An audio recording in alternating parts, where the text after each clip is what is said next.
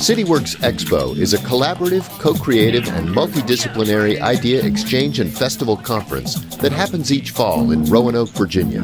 By day, attendees are immersed in thought-provoking presentations, riveting performances, and engaging dialogue. By night, the conference continues with after-hours networking opportunities during street festivals, parties, and musical events. To learn more about Expo, visit cityworksexpo.com. Expo 2014 was made possible by these fine sponsors. Guess what? The internet's important.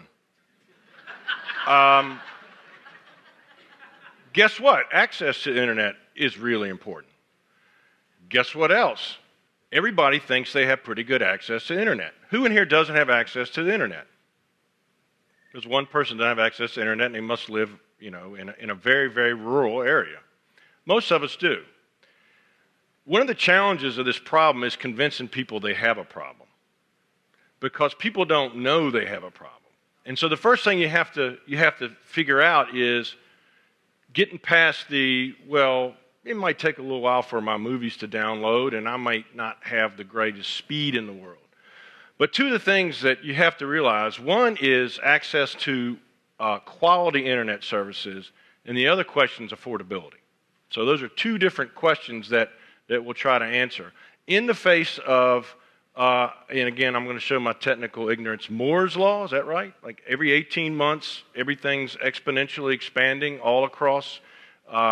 This was a slide that I took out from 2011. It said in 2015, it would take you 5 years to watch the amount of video that will cross the global IP networks every second in 2015. I think we probably surpassed that. I don't know for sure, but certainly the idea is that if you're not connected in this world, you're going to have a problem. So everybody sort of knows that truth. When you talk to people about access to broadband, they always say, I'm with you, Fralin, I get it, 100%, we need it. It's never, it's not a problem of convincing people of its importance. It's a problem of convincing people of the need and convincing people of what they don't have now that they will need. So there was this great open access, backbone, dark fiber. Those are sort of terms in the trade. Open access, backbone, dark fiber. And it was coming from Bedford, Virginia, a small rural community this way, to another community called Bonsack, which is basically an intersection. And then it was swinging around through rural Botetourt County and then into Craig County, which is the most rural county, I think. I think 80% of it's national forest, to give you an idea, 70%. So then into Blacksburg. So I thought, well, why wouldn't that come right through Roanoke? So we looked at it, and it turns out it was because it was a rural stimulus grant. Remember the big stimulus package that the president in Congress passed? Well, that's where that money came from. So we said, well, that's interesting. Why can't we get it to go through Roanoke? So I started looking into this, and what I discovered was this. If you live in an NFL city, you don't have this problem. If you live in a rural community, there are grants and money to be able to fix your access problem. If you live in a mid-sized city on the East Coast, like Roanoke, you are at the mercy of the incumbent internet providers. And that's what we figured out. There's plenty of competition in Washington, D.C. There's plenty of competition in New York City. There's plenty of competition in any major city you want to sort of point to. And that not only affects quality and price, like Ed told you, I'm a Republican, right? Markets. Although when I get to some of this, whether this is infrastructure or whether this is interference, some of my Republican friends are not on board with me. But anyway, so anyway, we're in this hole, right? We're in the middle of a donut. It's very similar to the interstate coming by or the railroads in the century before last, and you don't have an exit, you don't have a siding, you don't have, it's just cruising right past you. So we said, well, first of all, facing this donut problem, what are we going to do about it? Well, we said, first of all, we need to figure out if we have a problem. And we need to be able to demonstrate that. So we commissioned a study. So that's step one. If you think you might have an internet problem, by the way, you probably do. But the first thing to do is figure it out. So we commissioned a study that, and this was a slide from that study, and this is trying to explain to you what the differential is and what you're going to need in 10 years or so. And if you look up, dial-up is where I started. I remember in my house, I had AOL. How many of y'all had that? And AOL was the only thing, right? You know, remember that? Yeah. Well, that's that little teeny dot. Looks like a period. FiOS, which is probably what you're getting if you live in Northern Virginia. FiOS is available to your home in most areas. Is that circle here? And then this is probably what you're going to probably be wanting in 10 years. And fiber 1 gigabit is sort of the standard right now that we think that will do it. And there's very few communities, Chattanooga, Tennessee being one, that have that. And that's a whole nother story that I won't get into, how they achieve that. But it's something that's not available to Roanoke.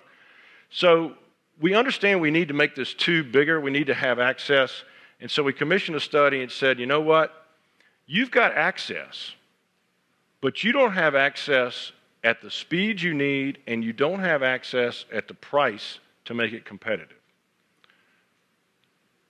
All right, so the next thing we said was, all right, if we're going to fix this problem, what's the technology to do it?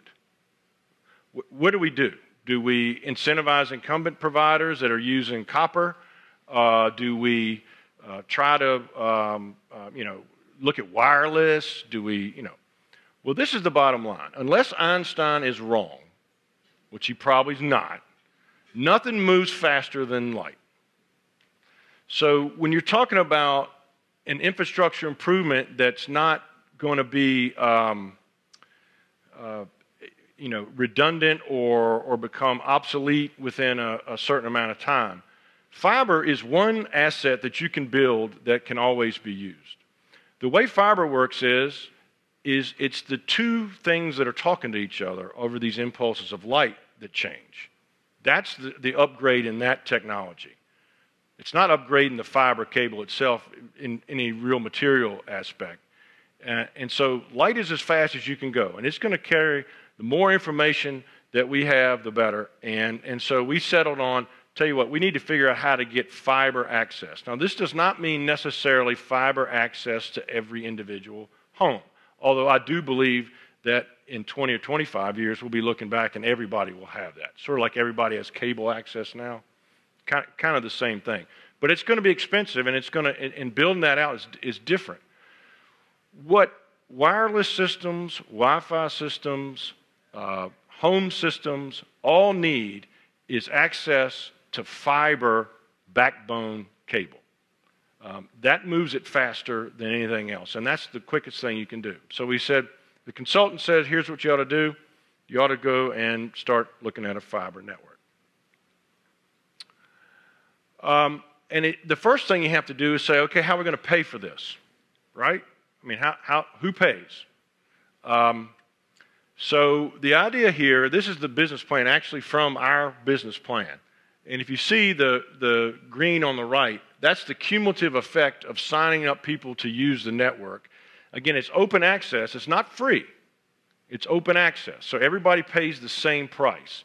And if you ever want to understand how complex pricing can be, just ask Verizon, AT&T, Cox Cable, or whoever else to price your internet services for a business. And you'll quickly see it's very complex.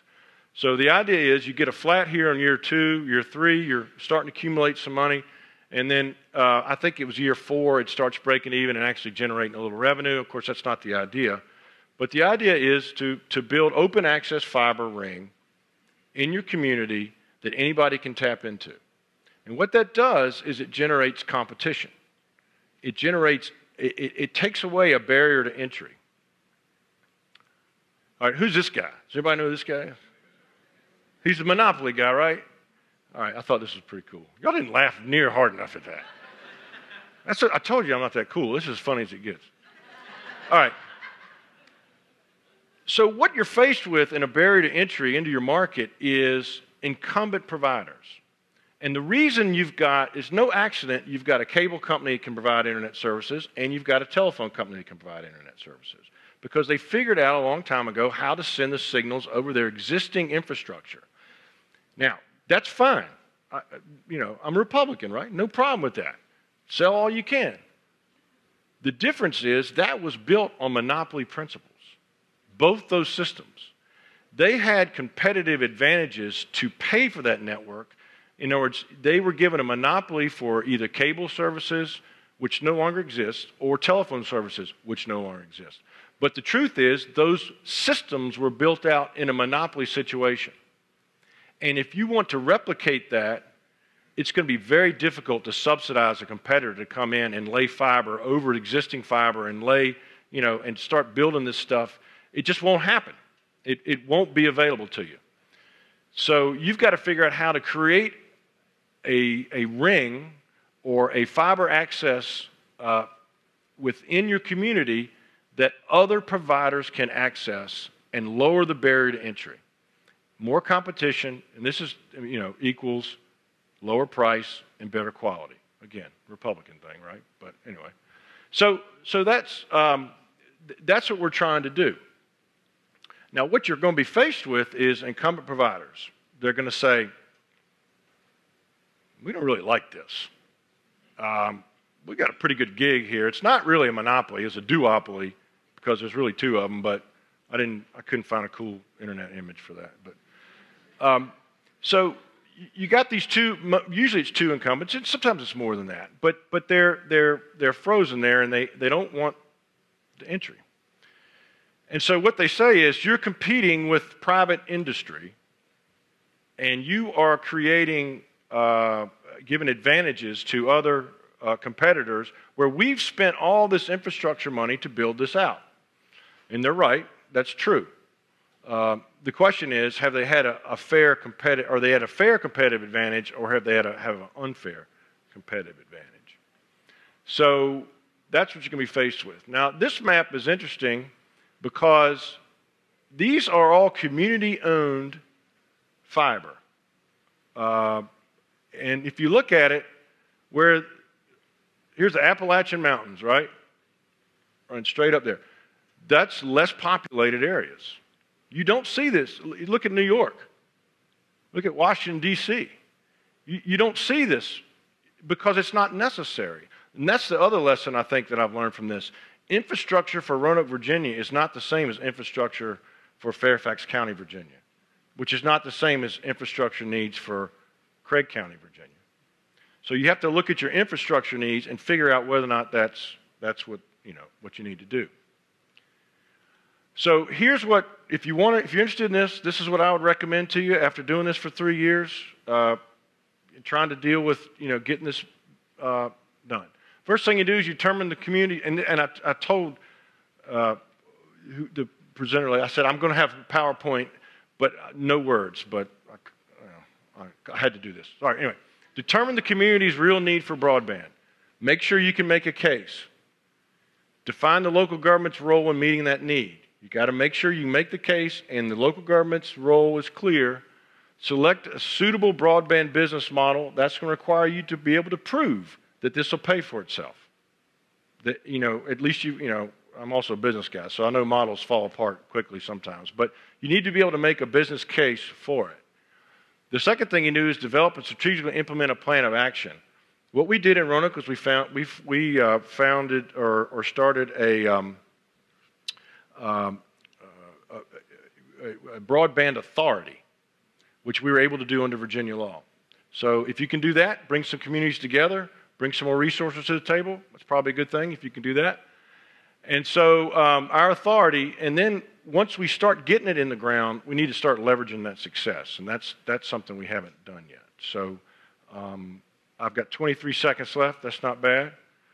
That's the end of my presentation.